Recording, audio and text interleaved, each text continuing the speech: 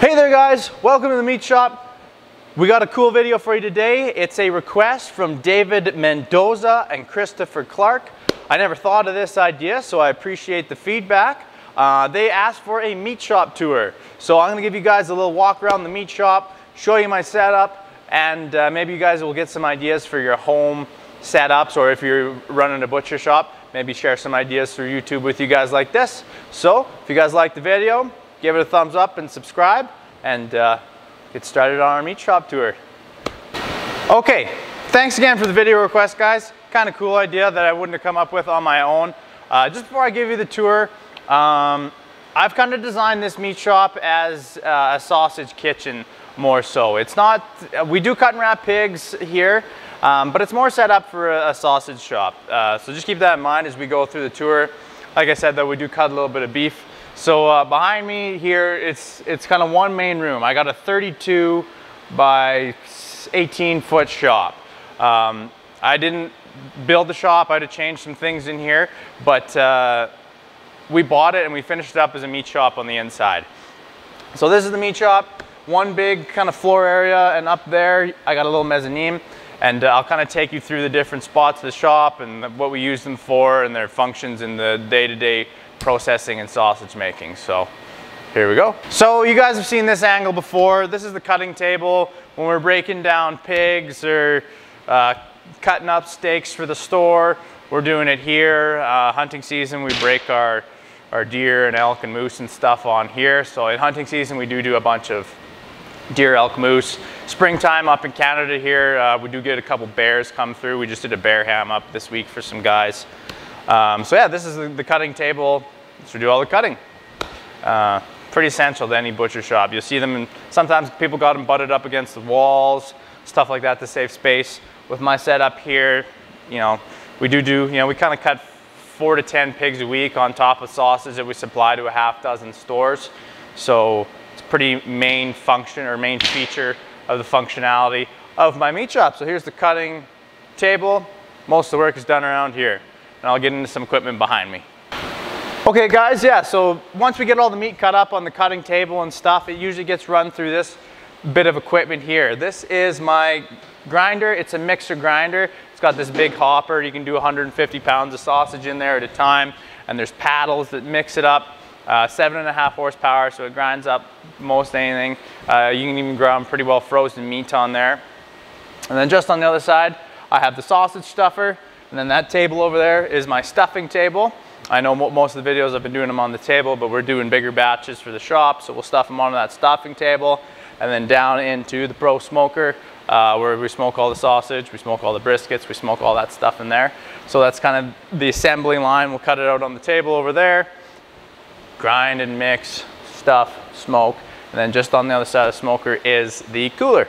So I'll be able to have a little look at that equipment. All right guys, there's the grinder, and then over here, yeah, this is my curing chamber. I've started to dabble in salami and stuff, but this is the grinder here, 150 pound Holleymatic with a mix and grind function. I got my little tote cart there, so it'll come out of the grinder throat here into the tote. Excuse my hoses, I should have wrapped them up before the video started. Then we put them into, this is a hydraulic stuffer. So it does, we get 19 kilograms in there. So that's 40 something pounds in this unit. Then onto the stuffing table where me and my helper, Cody Jackson, we do all the linking and cutting and twisting there. Mostly Cody nowadays. And then from there, we pop her into the pro smoker and roaster. This is a great little smokehouse. It's an electric one, runs off an element.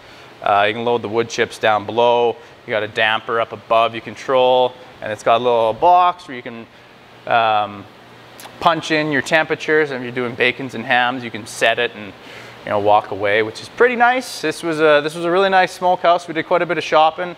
I'm also not getting paid for this, so this isn't a paid promotion, I mean. But yeah, it was the best kind of entry-level smokehouse we could find. It's kind of the base model, and they have really cool stuff that goes up from there. So that's that's the sausage assembly line with the curing chamber in the background there. Obviously you got to have a bunch of totes and stuff to mix your sausage batches in and whatnot. And I got a little bit of tabletop equipment behind here, an automated slicer. So you just set your meat on here, close to the front, and it's got a little motor, and it'll do the automatic slicing for you. Here's the little vertical sausage stuffer that you guys see in the other videos. That was my first sausage stuffer. I started doing moose and deer out of my parents' garage and that guy. This is a little tenderizer we use for making cutlets and minute steaks. So, you know, I do a little bit of work. And this is the back side of my bowl cutter. The front side of this guy. And I haven't made you guys a hot dog video yet or a bologna video, but one of these days I'll get around to it. But basically, yeah, you load the meat up into that bowl. Get this out of the way and show you guys how this unit functions. These are really cool. They're kind of rare and they're kind of specialty. Unless you are running a sausage shop, you're probably not going to need one of these. You can also get away with like robo coupes and stuff like that. But that lifts up. There's a little switch in the back. Sorry, it's not clean. I haven't used it in a little while. But and then there's a set of blades, and that bowl spins, and those blades chop that meat into very, very fine paste, like an emulsion. And that's what you make hot dogs and sausage and bologna out of. So yeah, a little bit of assembly line on this table too there. I got a little scale for measuring out. I usually mostly measure out cheese and jalapenos and whatever else that goes into the grinder. So there's that bit of the shop, the assembly line shop. Like I said, it's mostly all on one main floor here. So, and there's my new sausage curing chamber. So we're gonna get into the salami here soon once I get the Alberta Health and Safety Code figured out. But here's another view of the meat shop floor. All the stuff going on over there. And I guess, yeah, I'll show you the sink because cleaning is important in the meat shop. If you're not clean, you're not gonna stay open. So yeah, it's just a little setup. I got a hands-free hand sink on the left-hand side there. A little stereo for when we're working alone, and 3-compartment sink. You know, 3 different chambers there. And we set the stuff off to dry here. That's what I was using just on Saturday. It's Sunday morning. I'm making this video here for you. And then we've got our backpack bags and stuff. And just over there is our, sorry, that light's not very good today. Is our vacuum chamber. So we vac seal all our products. Price scale kind of off to the right hand side there. We vac seal all our products. It really helps extend the shelf life, and the consumers are starting to get really familiar with it. Like, they love it. They know that vac seal, they can stick it in the freezer, and it's good for a year and a half. So there's another kind of look at the meat shop floor. Bandsaw in the background there, some curing totes, packaging boxes, cut and wrap pigs. We box them all up there with those guys. So yeah, that's kind of the meat shop floor. We'll give you guys a tour of the cooler freezer next. I got an upstairs area where I do the spice mixing. So if there's any questions, leave them down below and I'll do my best to answer them. But that's kind of a quick tour of the meat shop floor. Like I said, we mostly do sausage, do a little bit of butchering of pigs and stuff. And this setup works pretty good for what we got. Send me a link of your stuff if you got it. I'd like to see other floors, other stores, your own home setups. So we'll do the coolers and upstairs next. Okay guys, this is my cooler. It is an 8x12 cooler, walk-in cooler. So I run it at 0 degrees Celsius to 2 degrees Celsius. So I keep it real cold. Meat doesn't freeze until -1 actually. So to get the maximum shelf life out of your stuff, you keep it as cold as possible, 0 to 2. As you can see, I got a couple pigs that came in on Saturday. These are going back to the farmer, so they got killed out on the farm. We'll cut and wrap for him, do hams, bacon, sausage, and it goes back to him. I don't have a rail system, as you can see, so I don't cut and wrap beef here. But these racks are super handy. I think they're like $110 Canadian at Costco, and they were great. Chrome, like I've had these for 4 years now. and there's just the smallest amount of rust down on the casters. So they're pretty cool, and they've worked great for my setup. But yeah, big 2-fan condenser unit up there, as you can see above me, running it too. And yeah, I just got some, you know, flip my camera around here, just some miscellaneous supplies that go into some meat shop stuff. You got the casings over there. I buy the 2932s by the bucket there. I forget how many are in a bucket, but you know, just some pigs there to cut. A couple custom hams I pulled out first thing this morning that are cooling down. You know, a little jerky there, No, they're on the top rack, right? You want your fully cooked stuff to be never getting dripped on by something like a ham that's only partially cooked. So yeah, that's kind of my cooler setup. Works pretty good. It's pretty cost effective to set up there. So move on to the freezer. Okay guys, this is the freezer. Not overly exciting. I run it at minus 18 degrees Celsius. I'm not familiar with what that is in Fahrenheit. Minus 18 to 20 degrees Celsius. So it's pretty dang cold. So this video is gonna be a little bit shorter. But yeah, it's mostly just, you know, boxed up stuff. We got some box product ready to go. A bunch of custom stuff here, labeled up with people's names on it. You know, some other frozen, you know, things like I save for sausage making. You know, I got the bacon ends and stuff like that. We do a couple frozen products, like we do a pre-cooked roast beef bag and au jus, hamburger patties. We do steaks for stores. I got a two-fan condenser there, blowing that cold air. You know, just a bunch of burgers, and it's just basically cold storage. I got racks, and then I got another set of racks behind them there. But yeah, she's a pretty full freezer.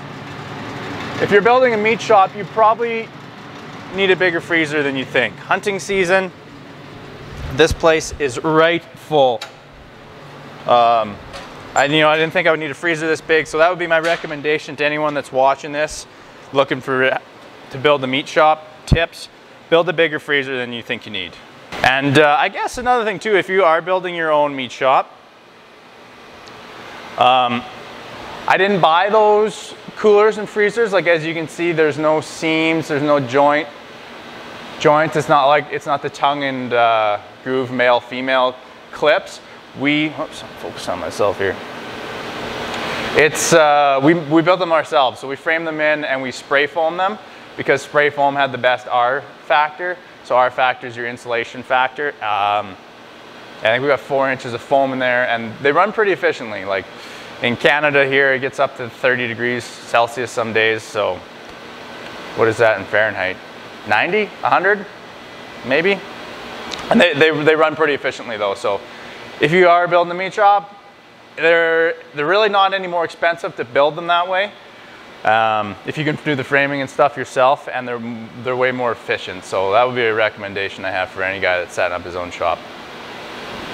Now I guess to the spice mixing area upstairs. All right there guys, this is where I got all my spices and stuff. I'll weigh my sausage batches up ahead of time, and then I'll mix up the spices behind me. I got a little gram scale and stuff. So I'll just take you up the stairs here. And I'll flip the camera around. But yeah, basically, this is my little spice mixing station. I got a bunch of spices in jars. Get a handle on this here for you guys. Going down below, I got a bunch of different spices that I keep in smaller containers. We weigh them out here. Got a big bag of salt, and we bag them up. We do every sausage batch individually. So in hunting season, we're a little bit slower than some other shops, but we do every batch separate, and I think our customers like that quite a bit. So if you guys are doing that, I'd suggest that. We get tons of repeat customers. Are pretty happy about that. So there's the spice mixing area, and then we got, you know, a little bit of gear over here, a couple slow cookers, miscellaneous small stuff. This is my little antique meat collection, little hand crank grinder. These little guys are horse tendons from Italy. They use them to poke into the prosciutto hams. If they come out smelling foul, they throw the ham out. I guess they're odorless. My little benchtop knife sharpener there. So I got a sandpaper wheel. Oh, you guys are gonna ask me what grit is that? I'll have to look into that. And then I have a buffer wheel on the other side and a little humus stone or pumice stone. So you put that on there and get your knife at that 15 to 20 degree angle on this side, polish off the burrs on this side. It's mostly just dry storage up here. Every butcher shop needs a little dry storage. You know, store some casings, some of those breakfast sausage and pepperoni casings. Every meat shop's got to do a little paperwork, food safety logs, got to show the health inspectors it's clean. And this is just more spices. I buy all my spices in 2.5 kilogram, 5-pound boxes there. Got multiple bags of salt, some sugar, brown sugar, ketchup, maple syrup, applesauce, vac pack bags. And then over here is my freezer compressor running all the time, and the cooler compressor. And it did get hot up here, so I did have to put an exhaust fan in. So little tip for anyone that's building their own shop or they got a compressor, I probably would have stuck these guys outside. They're just too warm 6 months of the year. So little burger boxes and other boxes there. So that's my upstairs, guys. That's my dry storage. That's pretty much everything in the meat shop. I'll give you a little top view down on the meat shop. Top of the smokehouse. It's a little dirty. It's my meat shop floor there. That's where we do all the work. I wouldn't have put an overhead door that big into the shop, but like I said, I didn't build it. I bought it and we finished up like a meat shop. Still works pretty good for receiving carcasses. Oh, that's what I forgot to mention is my little hoist over there. We use that for lifting up pigs. We'll break carcasses on there. So, you know, we'll hang an elk or deer or whatever off there. It's got a little meat hook right there. And we'll use gravity to debone the critters. Works really good. So that's a little top view of the meat shop, guys. And I'll just give you a quick little tour of the outside, and then that'll wrap up the meat shop tour. If you guys have any questions, leave them down below and I'll be sure to answer them. Depending on what you're looking for. If you're setting up your own meat shop, if you think this stuff's cool, let me know. If you got something cool, let me know. But we'll go outside. I almost forgot to show you my little retail area setup. So we retail meat out of here 4 days a week, Wednesday to Saturday. And then we also wholesale to about a half dozen or so kind of little local stores. And then we also do restaurants around here. So behind me here is I have a little freezer for selling frozen stuff. And over here I have the cooler for selling fresh sausage. And as you can see behind me, that's the meat cutting floor. I kept the concept open. Like some meat shops, they got just the retail area boxed off. But I like having it open to my cutting floor, because when customers come directly to me, they can come in and they can see things are clean. And when there's walls, you know, when there's no walls, there's nothing to hide. They get to see what we're doing. They get to watch us work. I think they think that's kind of cool. Lots of them poke their head around the corner, check out the smokehouse. They get to smell all the smells. I would recommend that. That's been good. But here, I'll just, you guys asked what products do you sell? So if you're starting up your own meat shop, maybe you'll get some ideas from these. And if you think any of these are cool, leave a request down below and I'll try and make them up for you at some point. But going from the top right, we got a smoked apple sausage. That's a pork sausage with applesauce, smoked pork chops. We do a farmer's sausage. We do a bacon cheeseburger. These are all fully cooked. A Bavarian smoky, a ham and Swiss link, a ham and dill link. We got the 3 kinds of smokies, original cheddar, jalapeno cheddar. We do a garlic sausage, this guy over here, which is actually a Polish. I used to call it a Polish sausage. No one would buy it. And I called it a garlic sausage, and now we sell 10 times as much. So beef pepperoni, jalapeno cheddar pepperoni. Down there we got a ham kielbasa. This is Sunday. Usually I got a little more stocked up than this. Ribeye steaks, dry cured bacon, European wieners. We got a chipotle honey beef jerky, peppered beef jerky, and original beef jerky, lean beef dogs down there. Zip over to the freezer here. We got some dry cured bacon, breakfast sausage. We do breakfast sausage in small ones too. We do a maple blueberry breakfast sausage, which is probably one of the top 5 sellers in the store. You know, it's probably burgers, maple blueberry breakfast sausage, smokies, cheese smokies, jalapeno cheddar, pepperonis, and ham and Swiss are probably the biggest ones. And we got a chorizo over there, a fresh chorizo. We got cutlets, we got pork chops, American Southwest sausage. That one's a little bit spicy. It's salt, garlic, caraway, jalapenos, chipotle, and sweet corn. We got a German bratwurst down there. We got the Italian sausage. Every meat shop needs to have the Italian sausage. The bacon egger in the middle there. You know, they don't look that great right now, but the bacon egger is ham flavored pork, bits of cheddar cheese, dry cured bacon, and fried eggs. It's a wicked on a McMuffin bun. Got beef onion. We got some ribs and roasts down there. We got patties. I do smoked briskets. This is the roast beef bag I talked about in the freezer there. So I smoke the roast beef, cool it down, slice it real thin, make up au jus, put the au jus in the bag and freeze it. So all they got to do is just boil that bag or open that bag up, thaw it out in the fridge, warm it up. Pulled pork ready to go there. Then we got a bunch of steaks. Ground, tenderloin, ribeye, pork chops, top sirloin, strip loin, beef ribs down on the bottom. So yeah, with those just 30 products or so here, that keeps us pretty busy. I mean, you could do an endless amount of products. I'd like to, but that stuff there, those are probably the most popular in my area. I don't know where you're at, but those are pretty popular up here in Canada.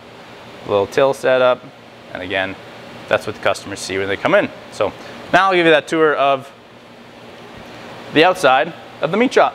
All right there, guys, this is the outside of my meat shop here. I'm out on an acreage. It's kind of nice. I forgot to mention this building over here. I have a second cooler that I store wild game in and pigs and stuff, because that other cooler is pretty small. This one's 16 by 12 or something like that. But anyways, this is the outside of the meat shop, so I'll just give you a little tour. Of course, you got to have a little bit of garbage disposal. That outside, the big overhead door, that's a little side door people come through. This is the acreage I live on here. That's my house. Pretty convenient commute. It's actually really nice being close to your meat shop, because you can be running, smoking stuff all night long, and if you have to drive 45 minutes to pull stuff out of the smokehouse, that's no good. But yeah, it's basically, you know, just a shop that we finished up like a meat shop. I'll take you around the back side here. It's not as, this is kind of the view in the yard. I think customers kind of like, hopefully, keep the yard nice and clean for them. That's my burning barrel. You know, I burn bones in there sometimes and stuff. Back side of the meat shop, sort of customers don't see, you know, there's a little storage, pallets, compressor for the cooler, backside of the garbage bins and stuff. So there you go, guys. There's the tour of the meat shop. I hope you enjoyed it. I hope you got some tips or got some ideas, and I appreciate again the request to make this video. It was really cool. I didn't think I would be making this one, so appreciate it, guys. If you enjoyed the video, give it a thumbs up and subscribe. We'll make more in the future.